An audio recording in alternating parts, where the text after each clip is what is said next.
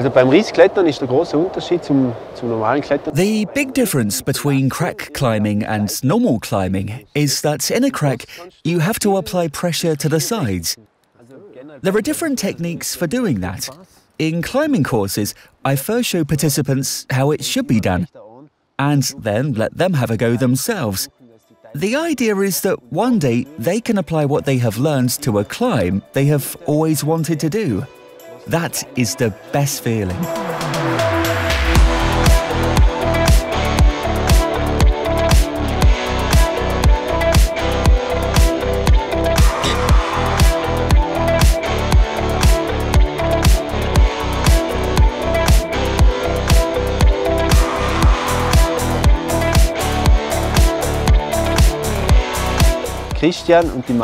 Christian and Maren told me they want to get better at climbing cracks.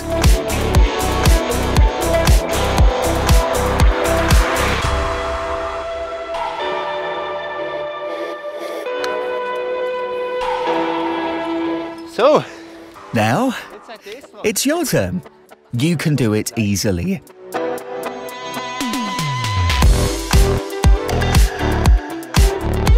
The Weisse was one of the first routes in Nösslach. The location is unique. There are hardly any climbing routes on these steep rocks, which are not extremely difficult.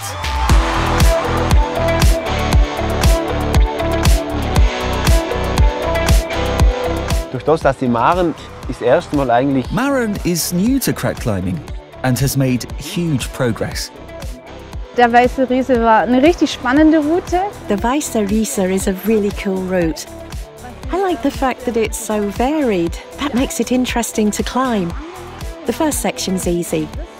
Then comes the crack. Towards the end, it was pretty tough for me.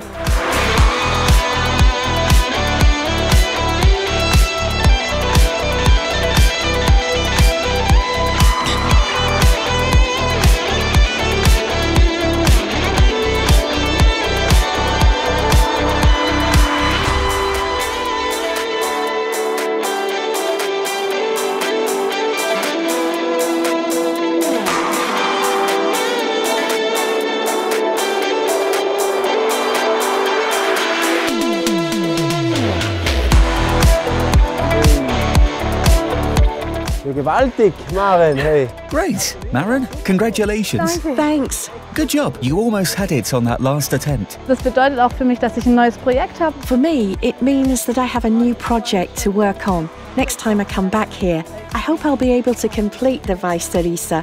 Richtig und brutal mutig. You climbed really well, and with lots of courage. Thanks. Mein Ziel ist demnächst. My goal is to do more crack climbing soon. In 2 weeks, I'm going to the US for that. Vitus has shown me the basics. For example, how to deal with sections where cracks intersect. Learning the Piatz technique was very important, as well as other things like how to secure the rope. It was good preparation.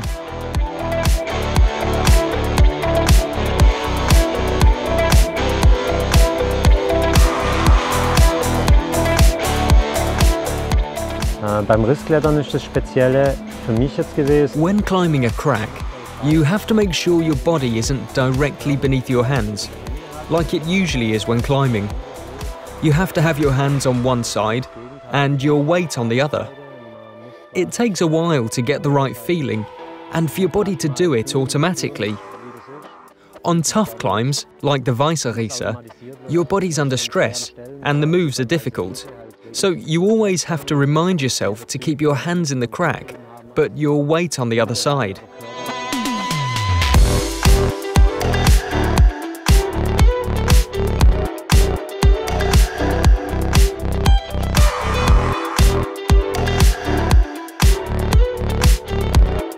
Die Route Weisse Riese war für mich absolutes Highlight. The Weisse Riese route was my highlight, and the best route I've climbed. It was cool with the new technique and the different sections. All in all, a really interesting challenge.